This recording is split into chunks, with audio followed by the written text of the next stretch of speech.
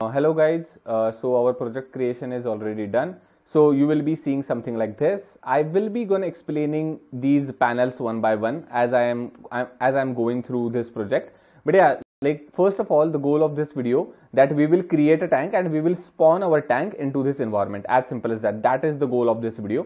So first of all, I will quickly share some navigation details. As I have already shared with you in the previous video, you just need to click on the 2D button, so to toggle between 2D and 3D world. Okay, so this is something called as scene view.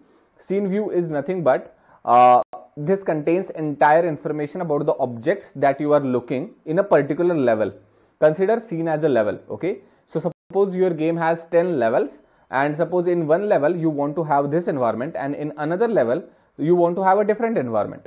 So scene view basically will represent the environment that is present in that particular level. So you can majority of the people consider scenes as levels as well for the simplicity. So this is something called as scene view. And right now what I'm doing is I'm holding right click and I'm moving my mouse to see here and there, and like this is how you should navigate. Suppose you want to move, then press the W key. If the speed is too slow, then you can scroll it to increase the speed. As simple as that, this is how you should move in the world of the 3D in Unity game engine. So if you are using Unity for the very first time, I would recommend play around these settings. WASD to move right, left, front and back, holding right mouse button. That is very important. Okay. So as simple as that, now we understood what is scene. Now in this environment, I want to spawn a tank. So let's quickly see how we can do it. First of all, we need to create tank, and after that we need to write a simple small script to spawn it. So first of all, we will cover what is prefab and what is prefab creation. So to create prefab, we will go under a project panel. Again, project panel is nothing but a container of entire data that is required in our project. As simple as that. You will find everything under project panel. As simple as that. Now Outscal team has provided you all the 3D models that are required, so you can see all these trees and all the stuff, but at the moment we need tank. So click on the project and click on the search icon and just type the tank. Then you will see all these things. So make sure that you are not selecting anything else, like so here you can see this is something called as 3D model. Please make sure that you are not selecting these 2D images. You just need to select this only.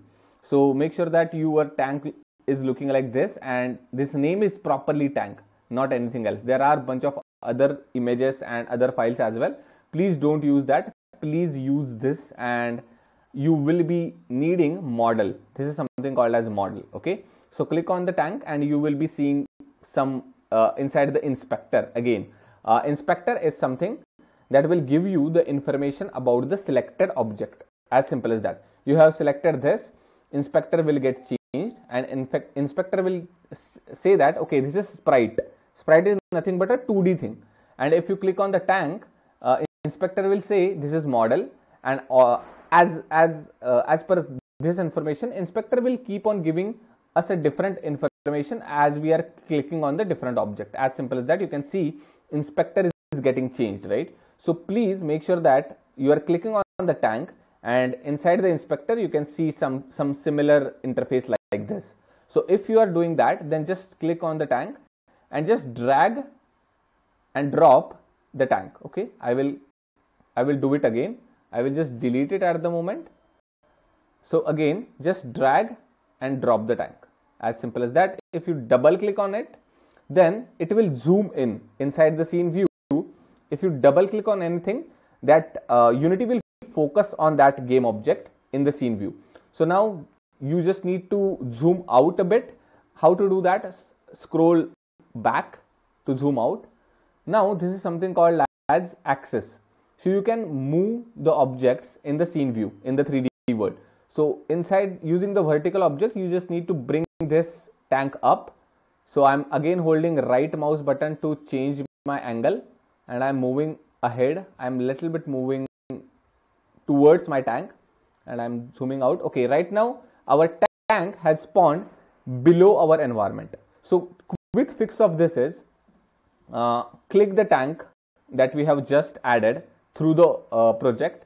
Click on the tank and right click on the transform. This is something called as transform, which will track the position and rotation of the game object. Okay, just click on the tank and right click on the transform and hit the reset.